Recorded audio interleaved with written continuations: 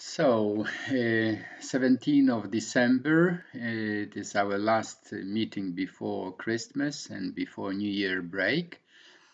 And it's also my last introduction to our meetings. In January, we will have 3 meetings with your presentations, starting on January 7th with Karolina Kauwe-Zak, who is still looking for a topic, and Nicola Wróblewska, who is preparing a presentation on Osho, an Indian mystic and founder of Rhenish religious movement.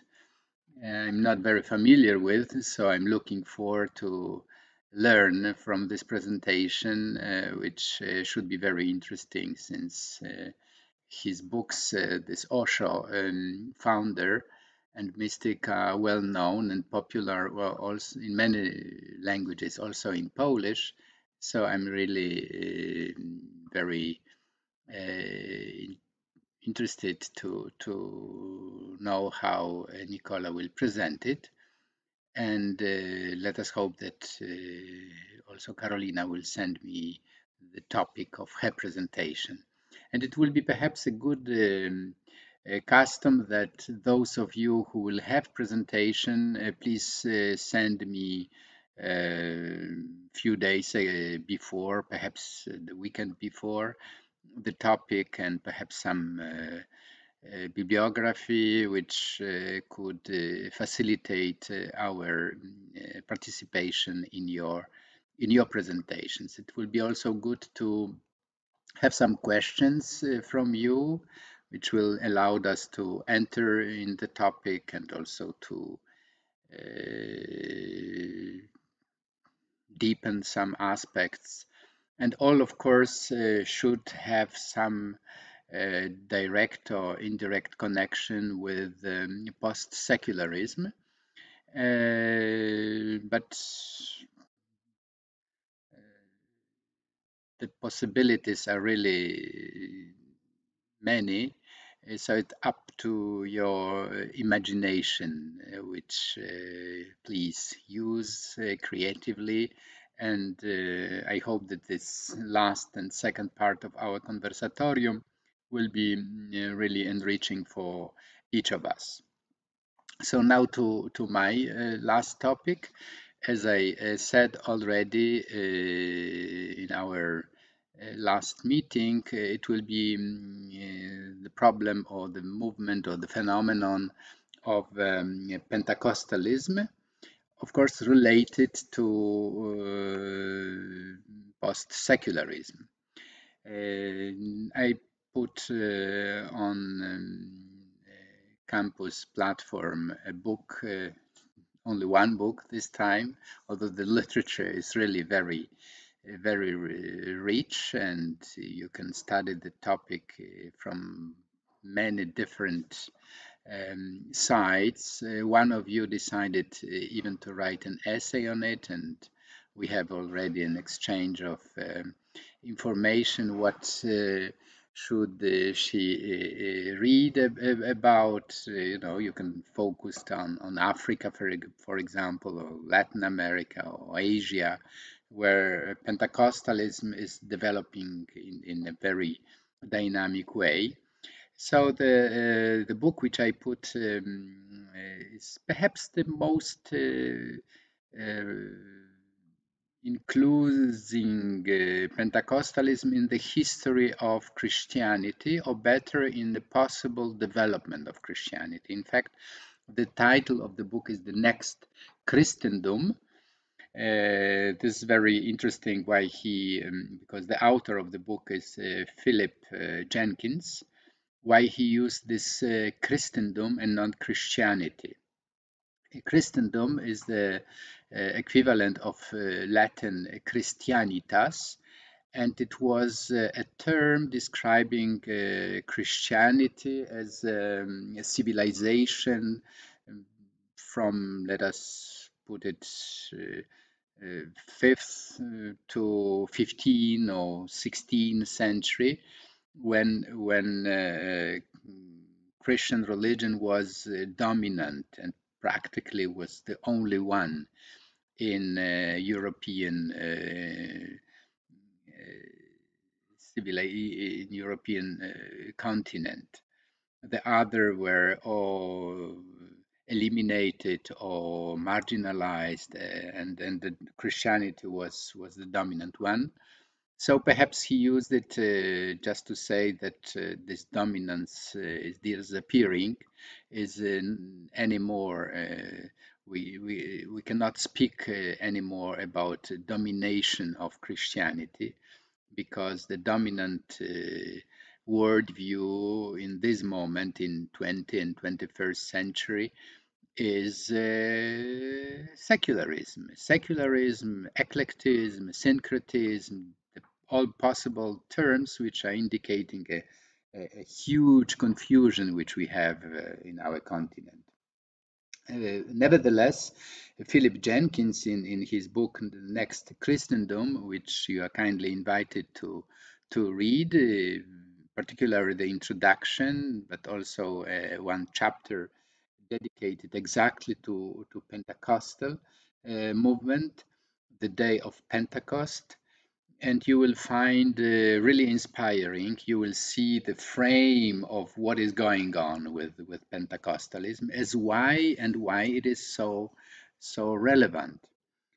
Perhaps you remember when I spoke about Peter Berger's theory of secularization, and after that he, as a proponent of secularization theory, was one of the most radical opponents to the theory of secularization, which he developed for many years. And one of the reasons why he changed his ideas or his idea on secularization was exactly his contact with the Pentecostal movement of Pentecostal Christianity, one of the most vibrant, vivid, unpredictable, and fastest growing religious movement in the world. Every year, we have something like 20 million new followers of Pentecostalism. So in Jenkins, you can see the beginning of this movement and development and geographical division, and so on and so on. And perhaps the one of the most interesting and perhaps also important question is why this massive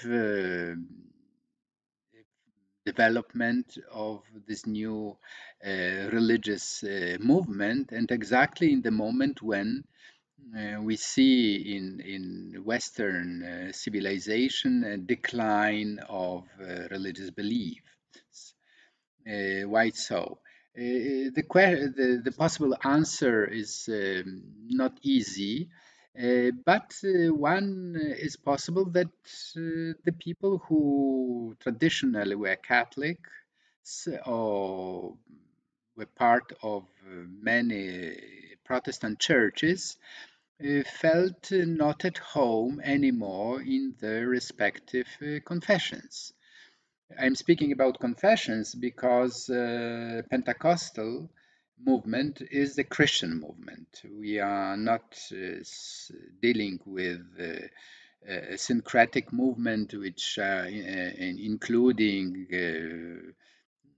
followers of different religions like Judaism, Islam, or Far East religions. We are still inside of Christianity, and most of the members of Pentecostal movement are former members of different churches.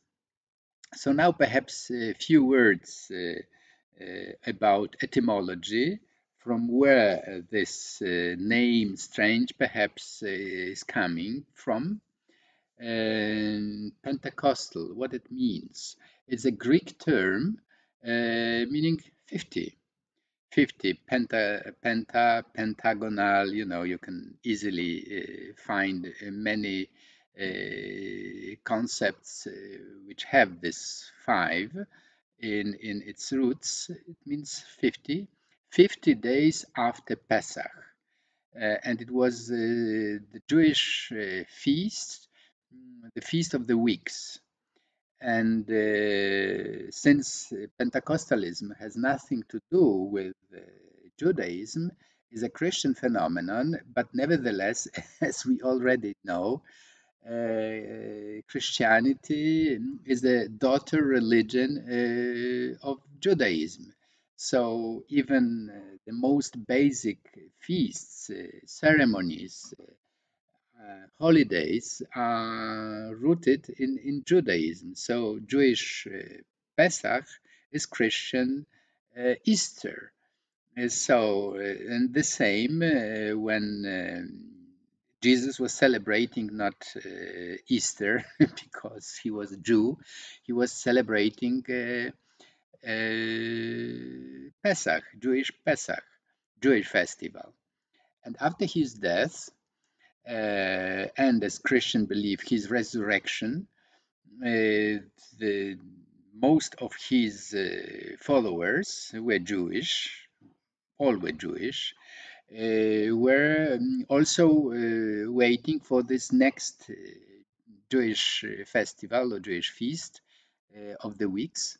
And what happened, and this is exactly the very name of Pentecostalism, this Holy Spirit descended upon them. And this is the term, the real event which changed completely the life. You can read the description of this event in the Act of the Apostles, the historical narrative of the beginning of Christianity. You see how the apostles, particularly Peter, with 12 other, or 11 because Judas committed suicide, as you know. So what is important that this event, this descent of fire of Holy Spirit changed completely their life. They started to speak languages.